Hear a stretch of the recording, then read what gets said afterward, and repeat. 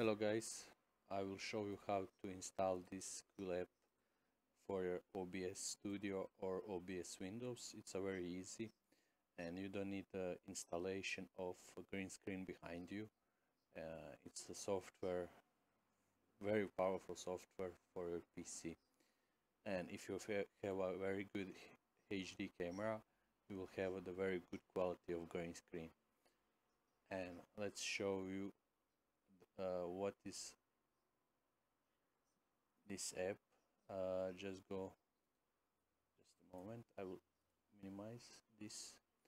Okay, you can go on this site. You will have a link in the description. Go to downloads and you can choose 3 versions of this software. First is ultimate application, and you have 7 days for testing, and if you are not happy you can uninstall it.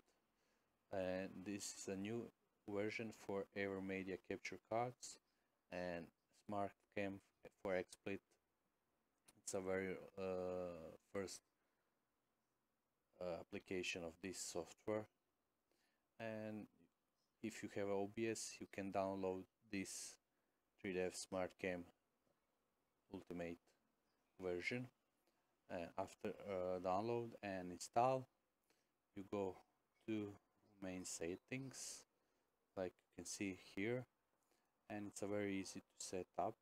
Go to settings, select your camera, your resolution, FPS. My camera is a very bad, it's a shit camera, and I have only 30 frames per second. Mode, you can choose normal. I prefer normal than head and shoulders only. Quality, of course you will use the best or 50%. I'm using the best because I have a very bad camera. Edge smoothing, how good smoothing you want of the green screen. 5 is the best one, and it's not too much for CPU power.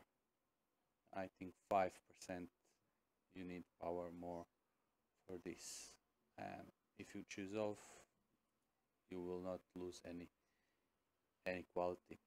So after installation, go to OBS and there add new video capture device. I already have a 3D camera, but I will show you how to add it. Just select 3D Smart Cam and add it in OBS or Studio or Windows version. And but I will choose now the mine already version video capture device. So I will add it like it's very easy to use. I need to delete. I have double version.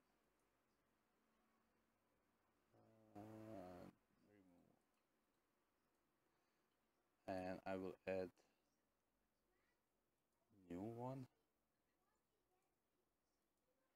and like you can see I have a now green screen behind me, and if I switch to the app I can use more options in main version of this application. It's a very easy to use, and if you are using I have very bad camera, and that is a problem why my screen is looking very bad.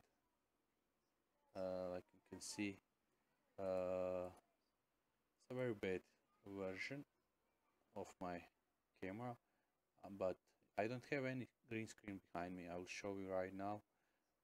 Monitor 1, and if I set in colors to nothing and switch back to monitor 2, we have now my room, and if I switch only here now to green, I have a green screen again. Or you can choose between images or what do you want behind you, and it's a very cool app and it's a very powerful, and you have 7 days for testing. It's a very easy and it's a very cheap one. If you like it, you can buy it for $10. So it's a very good, and you don't need every time starting stream on another location, you don't need a new green screen configuration behind you. So it's a very easy. Give a try and see ya.